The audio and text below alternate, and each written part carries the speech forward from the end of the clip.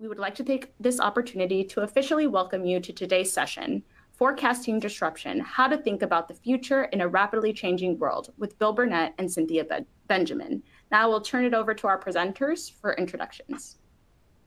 Thanks, Annette. That's great. I'm happy to see everybody here. We're going to have a really interesting conversation about the future of technology in this crazy, rapidly changing world. So we've got a couple of amazing one amazing presenter, and then just me. Let me introduce Cynthia Benjamin. She is the co-founder and chief strategy and innovation officer of Together Senior Health, which is a digital healthcare company working in the Alzheimer's and dementia space. She's also been a lecturer at Stanford for a bunch of years, has taught a couple of different programs, a fantastic class called ME 101 Visual Thinking, but currently a class ME 297 that is called Forecasting for Innovators. And she's going to be leading us through some forecasting strategies for this particular webinar. Thanks, Bill. And let me introduce Bill Burnett. Bill is an adjunct professor in the design group at Stanford. He's actually been the executive director of the Design Impact program and the undergrad program for, gosh, a long time. Bill, you're going to have to remind me how many years. About 15. About 15 years. And before that, Bill had a distinguished career as a design leader, a designer and a design leader at Apple, at Kenner Toys, at several startups, and so has a depth of experience in design and design education. He's also a co-author of a book called Designing Your Life, which has came out of Stanford, but really resonated deeply across a wide swath of folks, from people thinking about what they're going to do coming out of college to what they might do in their encore career. And then a second book, Designing Your New Work Life. So Bill, really happy to share this webinar with you. Yeah, this is going to be a lot of fun. In the Designing Your Life curriculum, we think about 5-year futures, and that's actually what we're going to be talking about here. But we're going to be talking about it through the lens of design thinking and also technologies that are impacting our world today. So for those of you who've probably heard of the phrase design thinking, or maybe human-centered design is what we used to call it. We have started David Kelly, who started the D School at Stanford, our institute to teach design thinking basically to the world, said design thinking is all about unlocking potential and the creative confidence of our students. David's book, Creative Confidence, that he wrote with his brother, Tom Kelly, was also a big hit. This idea of design thinking, although the D School started in 2006, our program in design goes back to the 60s, all the way, back to even 1957 when we taught the very first class in design. And it's always been a mixture of design, art, psychology, sociology. We like to think about designing and designers' way of thinking as a powerful problem-solving tool. It's a process. We say you don't start with a problem, you start with people, you start with empathy, and really try to understand deeply what are the issues that people are facing, and what are the ways in which you might solve some of those problems. We're going to talk a lot about technology and technology futures today, but both Cynthia and I have shared the opinion that lots of startups, start with a technology first and then go try to figure out who needs it. In the design thinking process, we would do exactly the opposite. First, we try to understand what's the real deep human need, and not just the need that people describe when you talk to them, but what's really going on past what they say and do to what they really think and feel. So we start with empathy, we redefine the problem, we come up with lots of ideas, because we know if we have lots of ideas, we'll have better choices. And then the whole idea of prototyping, of designing little experiments to tweak the future and see what it's all about. Prototyping and testing is the strategy for building our way forward. So design thinking is kind of the undercurrent of everything we do in the design group at Stanford. It's a really, it's interesting. It's a dynamic approach to problem solving, because we use lots of, techniques like brainstorming and mind mapping, and we'll talk about some of those today. But it's also using prototyping and rapid cycles of iteration and experimentation to figure out how to increase the innovation of outcomes. But more than that, it's a really great approach to problem finding.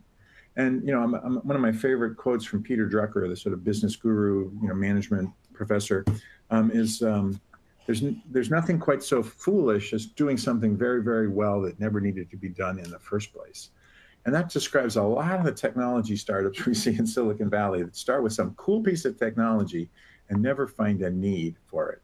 So problem finding is where we think there's the highest leverage when we reframe problems based on human needs. And we use ethnography, empathic observations, and other techniques that we borrow from anthropology and sociology to truly understand what users need and what's the best problem to solve. And because of that, we believe it's become a new perspective on value creation, because when you can match a human-centered need to an actual technology and into a market that's large and robust, you have a really fantastic way of creating innovation and value creation. So today we're going to talk a little bit about this idea of forecasting in design thinking, because the needs and design principles that we use to create startups or new products or new actions in the marketplace, these change over time. And certainly we're in the period right now with things like AI, ChatGPT, robotics, automation, where things are changing rapidly. And so the needs of people, consumers, organizations, everybody, the needs are changing rapidly over time. And if we don't have some way of putting kind of a structure around this, or at least a framework around how we think about the future, we can really fall behind. And so forecasting changes and tracking technology, we think, is really critical to any design or innovation strategy. And that's why I don't know, you and Paul Sappho have been teaching this class for over 15 years in the design group. We really support the notion that we have to not just think about what do people need today, but what's going to change as technology evolves in the next 5, 10, even 50 years. So that's what we're going to be talking about. And Cynthia, why, you're the expert on this subject. Why should innovators, and people who might want to come to the workshop we're going to be running in March, people who might be the CTO or the person in charge of the innovation organization at their company, or somebody who's an entrepreneur thinking about the application of new technologies, why is it important for them to think about the future? Well, it's really important for a lot of reasons. If you want to be competitive, if you want to bring real innovation out to the marketplace, everything is connected, right? It's both obvious and not, right? A lot of times we think about our innovations in isolation. Like, if I just do this cool thing, better mousetrap, well, people will beat a path to my door. But in real life, everything is connected. And so it's important to think strategically about the future. And you'll have a real advantage if you understand the context of your innovation, both how we got to this place, the history of it, and possible futures. One of the reasons that we apply design thinking tools here is the very first thing Bill talked about in design thinking. These are tricky problems without a lot of boundaries, and design thinking tools can be really helpful in that context.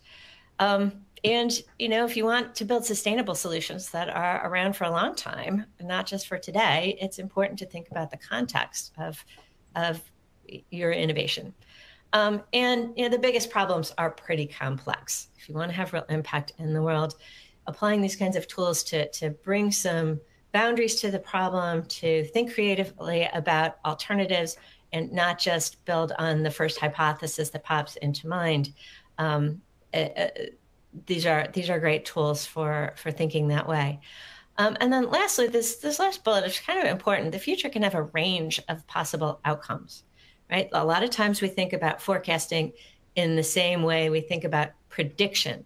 And it's not about predicting the future, because that's, we don't have a crystal ball. And in fact, the actions that we take today can impact the future. Actions that we take tomorrow can impact the future. So there are a range of possibilities out there, not just one.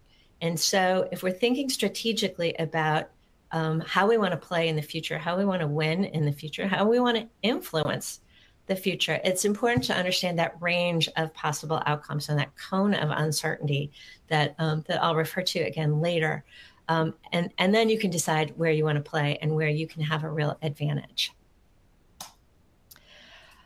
So let me just put a little bit of a framework out here that we'll talk through today, and I'll talk through an example as well. A lot of times when we start thinking about forecasting, we will define a central question. And what I mean by that is, like, what's the area that you want to be thinking about? A lot of times we think about, oh, well, what's the world going to look like in 20 years? Which is an interesting question, but it's got so many variables that it's hard to wrap your head around, much less make some predictions about that can be useful. So we want to make this useful. We want to make this something that you can take away and take some action about. If you're thinking about, 20 years from now, what's the world going to look like? That's hard to. That's an interesting conversation, but it's not anything that you can really bring into today and take action on. So we want to focus on some boundaries about what is the question that we want answers to in this particular exercise. The next thing that we spend a fair amount of time doing in class, and obviously we won't spend a lot of time today, but talking about the context of the space that you're looking at, figuring out how we got here, and doing some research, doing some background, or bringing in experts who know the space that you're playing in. It's important to understand the context so that, one, you don't reinvent the wheel, which we see a lot of. People coming out with some great innovation, turns out somebody already did that. And in fact, maybe they failed a few years ago and you could have learned something if you had just understood what happened with them. So kind of getting the lay of the land.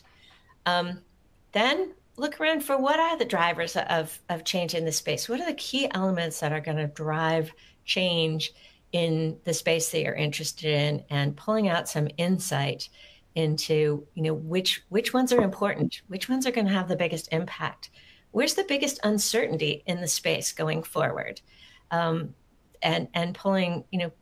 extracting those out. So then you can think about what possible outcomes could there be? What are the different futures that could happen in my space? Which ones are most likely? And putting some structure around that can be helpful, so that then you can think about your options and take action.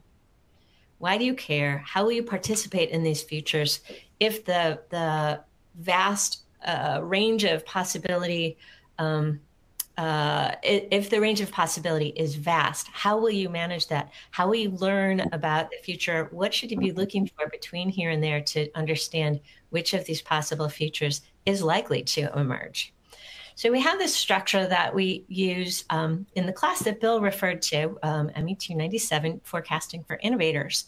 And we'll take students through this week by week, and we work in teams, and it's a great way to both explore a new area if students want to explore someplace new, or to go deeper into an area of expertise. So I'm going to take you through this process, and we're going to use an example as well. So the first thing, as I mentioned, is about a central question, broadly defining the space with a grand aspirational vision. And characteristics of a good central question are to make it interesting. Essentially, you're not hypothesizing a future, but you are thinking about what's a good question to ask that's going to stimulate thinking and thought-provoking. It depends on this, it depends on that. It might be a hypothesis, but the point is to generate learning at this first stage. So we're going to talk about robotics for this example here today. And a question that people might ask would be, what does the future of robotics look like? Which is interesting, but that's kind of a researchy question, and it's kind of boring. How about a question instead of, when will a human marry a robot? So, and I like that question because it makes you kind of stop and think for a minute. Like, what would that mean? What would that look like? And it could stimulate a fair amount of debate. Some people might think, well, that's pretty close in. Some folks might think, well, that'll never happen. But what it does is it kind of gets you thinking about what the next questions are. Oh, and the next questions should be about context. Like, how did we get here? Understanding how things have changed in this space. Design tip and the design tools that we use typically solve problems for today and can be super useful about need finding, understanding users, understanding the issues. But in designing for tomorrow, some of these design tools allow us to understand the history of this space, the technology that is in place today, and the rate of change, which can be actually pretty important. When we think about innovation and technology, we're often optimistic that this is gonna happen really fast. But some of these questions about robotics that we're looking at here today in this example are the same questions we were asking 10 years ago and 10 years before that. And so the rate of change is really important. Change around some of the technologies is pretty rapid. The rate of change around some of the cultural factors, some of the ways that we use robotics, it can be much slower. And when you think about how those are connected or linked together, that's where you really start to understand what are the factors that could either accelerate or potentially impede adoption of this technology that we're working on. The other reason to look at context, don't reinvent the wheel. Oftentimes there's some things out there that you may not have been aware of that you could build off of or leverage or learn from. So the next piece is where we're going to spend a little bit more time here today. So thinking about driving forces and the drivers of change. We like to think about three types of driving forces. I'm going to start at the bottom here instead of the top. Technology. Technology is where a lot of change happens, and it can be quite rapid. And that's where a lot of innovators kind of focus heavily on. But we might also overlook some use cases or culture. These are the things that need to align to bring adoption or to adopt change over time. And all of these things will feed into the innovation going forward. So let's start here talking about technology. Let's go back to the example that I brought up of a central question. When will a human marry a robot? So technology that needs to be in place for, imagine yourself out there in the future, or one of your children or somebody coming to the place where they would consider marrying a robot. What are the scientific breakthroughs or the technological advances that need to have happened to make a machine functional as a human partner, that somebody you'd want to marry? So let's chat a little bit about that here. What are some of the technologies that you think might need to be in place to marry a robot? Well, you probably want to have certainly some kind of a physical instance of the thing that it wasn't scary or weird. You'd probably want to have something you could talk to. We wouldn't have to type input or something like that. You could talk and have a sort of a normal conversation of some sort. And if you're thinking about a life partner versus just a robot that cooks and cleans or something, then I'm kind of a hopeless romantic. I want something with a little soul, with a little bit of uniqueness, something interesting or curious for me to learn about, because I don't want a machine. Machine is predictable. I want something that's a little more, human. Yeah. So there are a bunch of technologies that would need to come together to even create something that we could start to think about partnering with over time, right? And some things, as straightforward as sensor technology. Like, can this thing make its way through the world? Does this thing recognize that I am its partner, right? So vision technologies, communication technologies, speech, language, battery power. Like, is my partner going to get plugged into the wall, or is my partner going to be out in the world with me? Mobility things like, some basic building blocks of this thing that I could partner with. So there's a lot of technology that would need to be in place here for sure. So let's think about use cases then. So use cases, what I mean by use cases are these kind of intermediary products or services or functions that would need to come together to create a desirable life partner. So Bill, you mentioned, empathy, but some kind of companionship, right?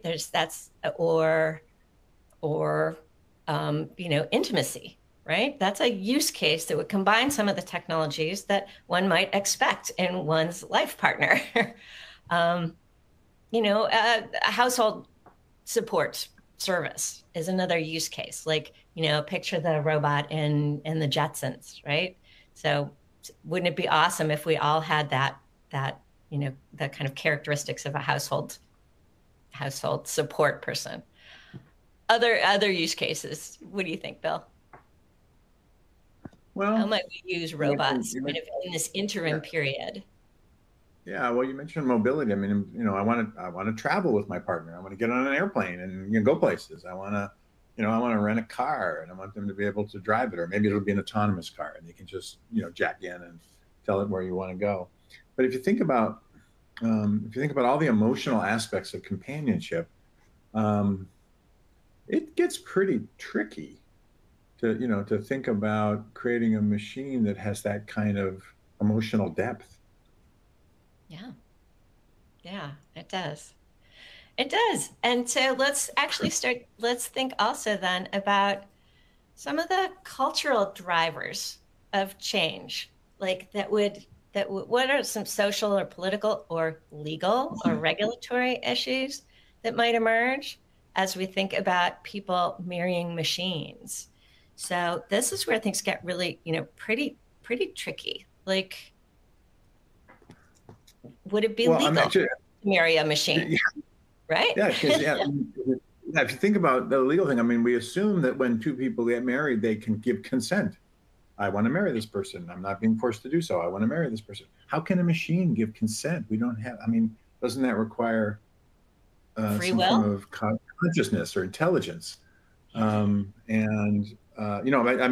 think, you look at some cultures like Japan, where robotics has been adopted for, elder care and other things, they might be more open to this. But I think in the US, people would be kind of freaked out if I was, sitting at a nice restaurant having dinner with a robot.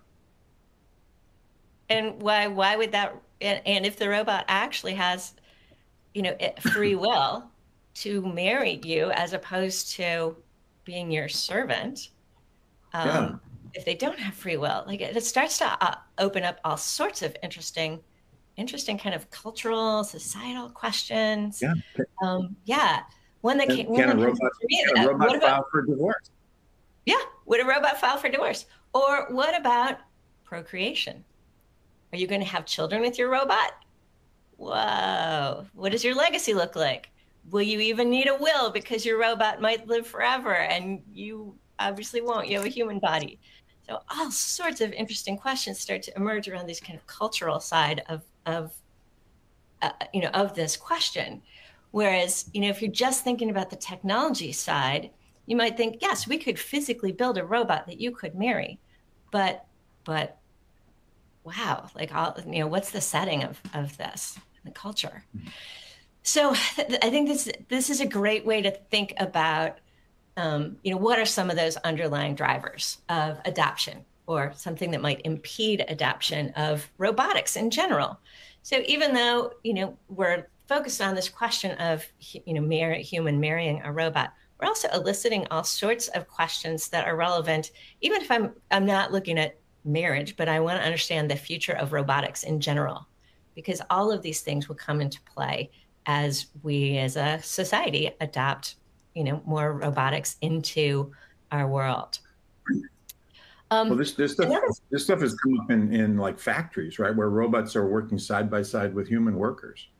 And the human workers are unionized and the robots are not. And then there's all these debates of, and was it even safe to work next to a robot? Because the robot, has no no sense of, the human being fragile. So it's really, I mean, I love this forcing question, because although marrying a robot may be a little bit extreme, you can easily, kind of down select to situations we're already in, where robots are working. So Amazon wants to have all their factories full of robots, but there's still people there. So how do we navigate these important, like cultural and use case issues?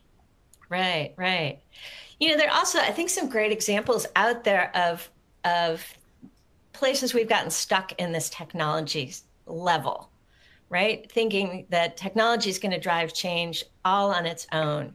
You and I were talking earlier about, the VR glasses, right? Google's doing these glasses. Apple's done the glasses. Snap has done these glasses.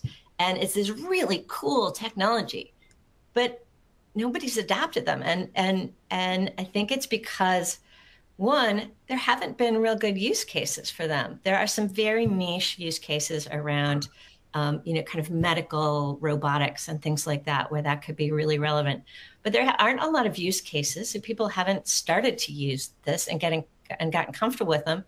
And from a cultural perspective, we kind of, as a group of people, have not yet decided that walking around with computers on our faces is comfortable or useful or societally acceptable. So no matter how great that technology might be, it's not adapted. Well, and it's a perfect example also of looking backward in technology. People think, Apple's Vision Pro, wow, it's brand new, or the Oculus that, Meta's stuff is based on the Oculus headset. But, I had friends in the 80s who started a company called Fake Space Labs, and they were doing VR with two CRTs, literally two televisions on a balanced boom that you could put your face in, and you could have the exact same experience you're having today. And all that's happened is the technology got faster, it got smaller, it got lighter. But still, in whatever that is, 50 years, nobody's come up with a reason that I want to do this VR or AR stuff, and that it would be acceptable in our culture to be wearing, like I said, a computer on my face. Yeah. So we got a long way to go. We got a long way to go. So let's pop back to some methods here and think about what you do with these drivers, right? So there's lots of ways to think about generating this list of drivers of change. One is discussion, like we're having. Another might be a tool like an idea map that we use a lot in design and design thinking. Bill, you want to take just a minute and talk about how you might use this kind of tool? Sure. Idea maps, or sometimes they're called mind maps, are just a great way of really, loosely exploring an area and being very, using both your intuition and your sort of creative mind to kind of quickly map out all the ideas that are connected. So you have idea in the center. In this case, it might be robotics and autonomy, or robotics and a robot that you can marry. And then off of that, you brainstorm a few options, and then off of that, you brainstorm options off of each of those. And as the mind map gets bigger and bigger, it brings in more and more of the different domains. And it's not limited to just the technology piece. You can have, a whole part of the map might just be around the use cases. A whole part of the map might be around the cultural or social issues. And it's just a great way of a team really fleshing out all of the connections and interconnections between the central idea and lots of other ideas. And it's a great way to get teams brainstorming together as well. Yeah, great. And so here's an example in this example that we've been talking about, where a human mirrors a robot. So what we did was start with an idea map and generating lots of these different elements. Now, I wouldn't expect anybody to actually read all of the little tiny things on this screen, but I wanted to share this kind of as an overview in terms of like how you might use an idea map to start generating things, put them up on a wall, and then you can start to group them. And we used, in this case, the blue ones, we started thinking about what were the technologies, and the orange ones were, what were some of the use cases and applications of robotics, and the green ones were about society and culture.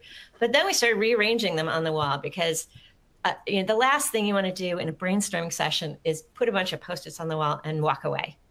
that's just it feels great in the moment, and then immediately it becomes useless. So in this case, we started rearranging these and started thinking about what were the linkages, what were how are they connected, and what were some of the most important elements that we wanted to consider going forward as we were building a forecast in this space.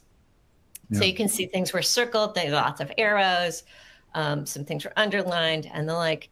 And so those were the things that we took forward, because to try to build a map with 100 elements here, it just doesn't make sense. So you try and figure out which ones are the biggest impact and which ones have the greatest uncertainty. So and the top drivers have both, because the things that or can predict in fairly reasonable ways are going to be the underlying factors in any future. But if you're trying to understand the breadth of possible futures, let's look at the ones that we think will have the biggest impact, positively or negatively or speed-wise, and which ones have the greatest uncertainty, because that's going to kind of give us the breadth of possibility in our cone of uncertainty. So we just kind of skim quickly through this example. We took the items that were circled or squared on that map. We started just kind of going through them in terms of impact and uncertainty. So some of the things that we identified, and you, as you look at these, might think differently. So this is a tool for conversation. It's a qualitative tool, obviously, not quantitative, and there's a lot of room for discussion here. So like, which ones do you think would have the highest impact and highest uncertainty? We picked empathy. Like, how do you even create empathy from a technology perspective? Huge impact on whether this is going to unfold, how it's going to unfold, and a lot of uncertainty. Learning as well seemed to be a high. Companionship, like we talked about earlier, in terms of a use case, seemed pretty high impact. How do we do that? What does that look like? Timing, how could that unfold? And then interestingly, a bunch of these things under culture, legal marriage. So the legal elements around how we typically think about marriage. And somebody I see in the Q&A asked, like, what is even marriage? Should we be talking about marriage in this space? Is it what would a legal union look like as opposed to a legal kind of a human marriage? It might evolve to be something different or defined differently. And this notion of free will, can we build robots that have enough free will? And frankly, if they have free will they want to marry us? Right? That's a huge uncertainty and a huge impact on the answer to this question. So we, because I'm a consultant and a lecturer and all, I like to put a little framework on things. And so for me, it's helpful to kind of graph those. So what are the things that have the highest impact and the highest uncertainty? And those are the elements that are most likely to tip the future one way or another. So those are things in the top right here: empathy, learning, companionship, the notion of legal marriage, free will, relationship, trust. And when I do this, it really helps me to look at things graphically. And so when I look at the things in the bottom left, low uncertainty and low impact, it's not that they're not unimportant, because they are critical. But, creation of a physical body somehow, and even what does the development of sensors look like? Those are I wouldn't say predictable, but you can foresee a pretty clear future in development around sensor technology, right? Historically, they've gotten, faster, smaller, more sensitive. So I think compared to some of these other things, that's a relatively straightforward, I would call that kind of part of the landscape going forward. I would assume sensors will continue to get smarter, smaller, better. Language, I'm assuming that that the language technologies will continue to get better, faster, more useful. Some of these other questions, empathy, I don't know what that's going to look like, right? So oftentimes it is the technology pieces that are in this more predictable part of the landscape, and some of the cultural stuff that is the more uncertain, which I think is kind of interesting. particularly for somebody who is a technology person. It's like, oh yeah, there's all these other things. So how we would work with this next is thinking about kind of what order, how do these things relate to each other. I grabbed the things from that top right, the high impact, high empathy, and kind of laid them out. I think we have to figure out empathy before I begin to trust a machine. I need to have trust in place before I could build an actual relationship with that machine. There needs to have some sense of relationships, and we need to figure out free will before we define what a legal marriage or a legal union could look like. So just kind of generally laying these things out and starting to think about how they connect, what order they're in, and then how they connect to each other, started layering in some of these other factors. And, we've got physical body, mobility, language, sensors in here that all need to get dealt with pretty early before we can start to do these other things. Now, I want to stop here for a second and reference the workshop that, Bill, you're going to talk about at the end here, as we look at the expertise of the Stanford professors in the engineering department, and the students that are working today in the PhDs in the labs and the like. A lot of them are making huge advances in these technology areas, and some of them in the kind of the use case areas as well. And so, going deep into these elements gives you a lot more information about how they connect to the other elements. And I just would encourage people, as they're going deep into these spaces, to think about kind of what are the technologies that underlie them, and or what are the cultural factors that need to be in play for adoption. So after we kind of lay these things out, let's build some stories. Let's get to that cone of uncertainty. So you can lay these out and start thinking about the top piece of this gets us to legal marriage. So let's say the first things out there are robots around sex and intimacy. Some might say that some of those exist today, right? Household service bots. Maybe next thing is starting to build some relationships with these AI, friends. Skin, motion, pain, replicated, fully mobile, humanoid. Because most of us, when we picture a human marrying a robot, it's a humanoid robot. You're not marrying a box, right? It's unlikely that you could have all of these things in place with a big metal box. But then what happens when you've got a fully mobile humanoid that maybe has free will? Well, maybe robots are going to start doing things independently because they have free will. They might want to be citizens. They might want to vote, right? They might want to have choice. And probably at that point, that's the only point where I can imagine legal marriage kind of being redefined to include being married to some kind of artificial intelligence. And that's it's a reasonable story. It's a rational story. And it's an outcome that, when you understand the elements of it, it's not out of the realm of possibility. Flip side of that is when you start thinking about how some of those elements might turn out differently. In terms of some of the elements that we've talked about, realistic conversation has got to be in place. High capacity batteries have got to be in place. But what if we get to a place where that uncanny valley still remains and we're not able to build these humanoid robots that are good enough, so that we start to kind of back away from the notion of robots as human and start moving towards robots that are embedded in our environment, which is also a future that could make a lot of sense, right? You walk into your home and you don't have a humanoid service robot. You just walk in your home and say, do my laundry. Home. It's just, go make this happen, world around me. And so the robots are not humanoid at all. Maybe they're just embedded around us, and they start to become of our world. And and so then kind of trust issues evolve a little bit differently.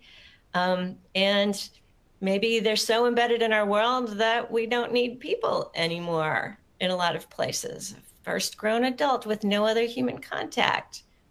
There have been some sci-fi books and movies written with this future in mind, and it's also plausible given what we just talked about. All of those elements, if they don't turn out one way, they might turn out a different way and combine in a wholly different way, where we are here for the robots as opposed to the robots being here for us.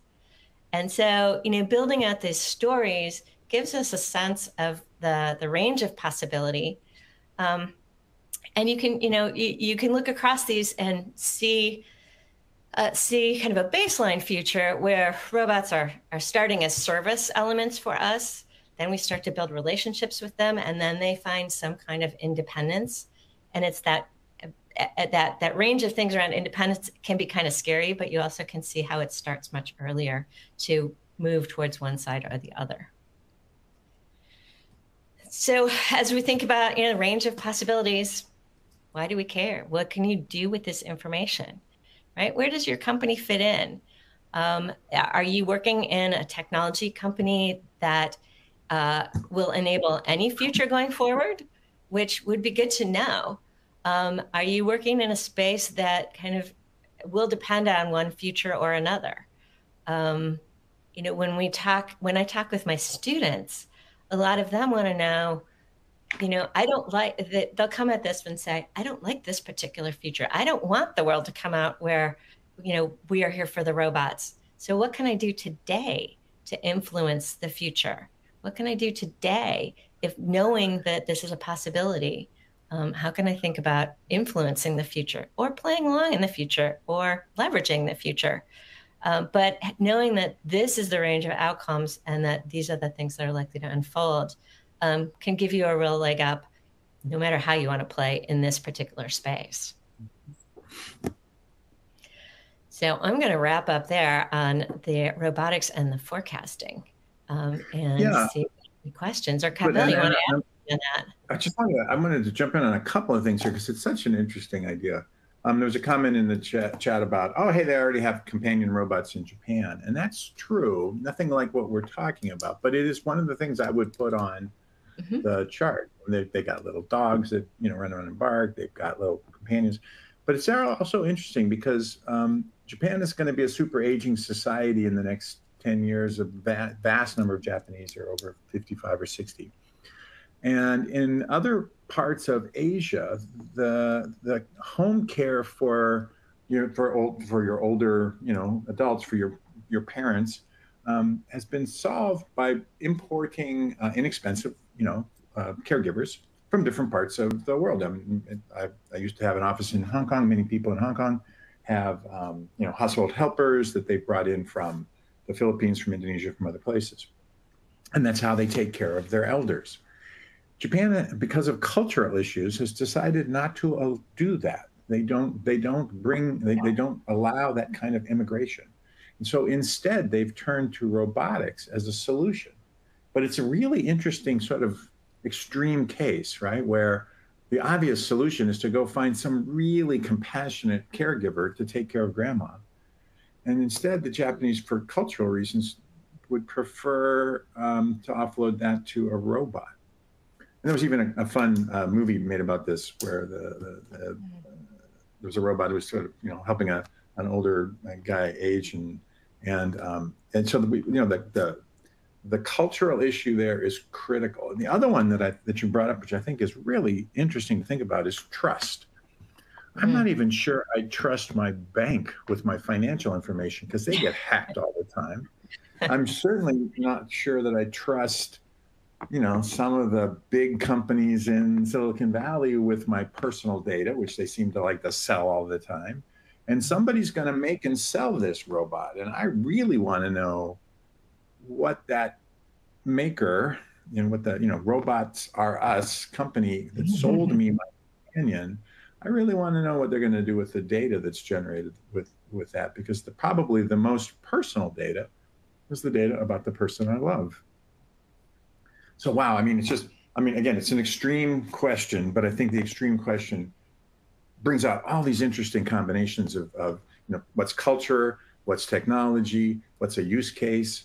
And that's the kind of stuff that I think really drives an interesting conversation about what's the next 5 years, the next 10 years going to look like.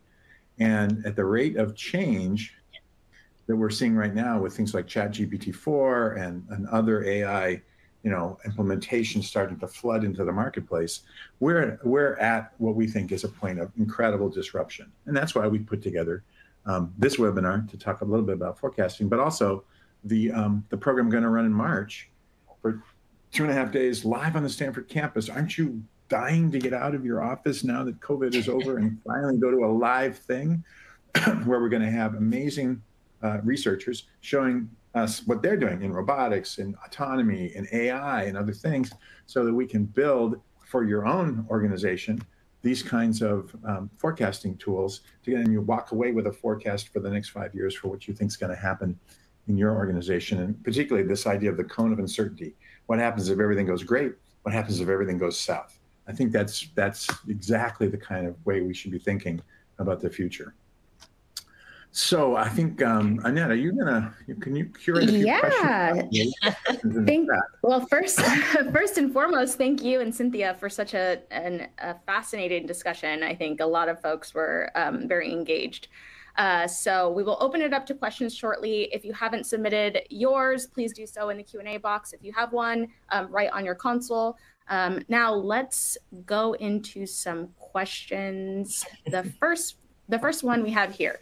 What are the key drivers of change in our world today, and how might they evolve in the coming years? Oof. That's a big question. Really, really big question. And I would suggest breaking it apart a little bit, right? Yeah. You can see how putting some constraints around the initial question allows you to go deep and then kind of surface back up to questions that are relevant. Like a lot of these questions that came up are relevant to society in general and understanding kind of how this world is going to evolve. But we didn't get there by starting with that huge question, like, how's the world going to change? It's a valid question for sure, but it's not necessarily a useful way to get to answers, right? Yeah. So I would suggest coming up with some provocative question here. And I'll bet when we started this, folks were going, yeah, pick a question and then go for it. But then when you do this, you realize that how a provocative question like that can really help you kind of go deep into an area and then come up with some answers that are more broad. Yeah, and just to build on that, I think the value of asking a good question. For instance, if I'm a policymaker and I'm thinking about public policy in the city of San Francisco for the next 10 years. What are my drivers? Well, it's the economics of the region. It's that's certainly climate change and how that's going to impact the region, both for like where's it going to be safe to live and how many seawalls am I going to have to build and blah blah blah.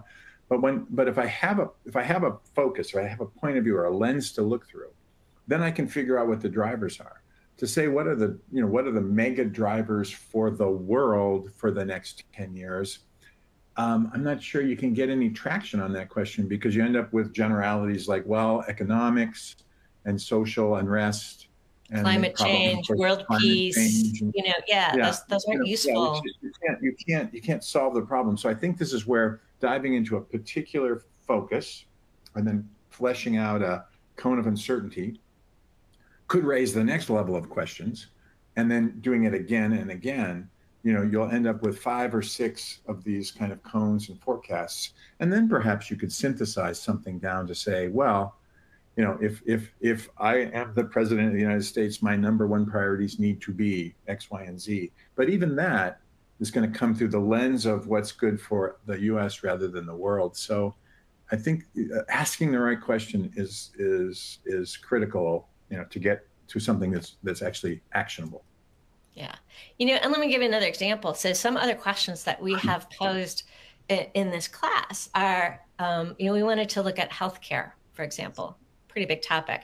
And the question that we posed was, will will I, or will the students in the class live to be 120 years old? Will I live to be 120? So it's a somewhat provocative question. It's fairly general, but specific to healthcare. So that really allowed us to dig into healthcare in an interesting way. And, what are not just longevity technologies, but what's going on in, biotech and social services, and what else is going on in society that will kind of accelerate or impede longevity in these questions. And it got us to a lot of really interesting questions about, about retirement and social policy, as well as, technology behind, the field of longevity and other healthcare issues. So by asking a question with some boundaries on it in a provocative way, it really allows you to open up and go deep and then open up. I love that. Thank you. I think the next one is a great question around applicability of this methodology. And this participant would like to know, what is the role of a design leader to apply forecasting into corporate strategy? I love that question. I think the role of a designer can be to both, provoke and put some boundaries on stuff. I think good design often thrives with a little bit of constraint, and kind of focusing on that central question, encouraging people to put some constraints on their questions instead of, what is the future of robotics? Like encouraging people to put some, something down that we can all kind of discuss and rally around. And then bringing some of these design tools into play, thinking about encouraging people to think about alternatives and alternative futures, encouraging people to think about the human side of these questions, not just the technology side. I think a lot of design tools are part of this conversation and really can be.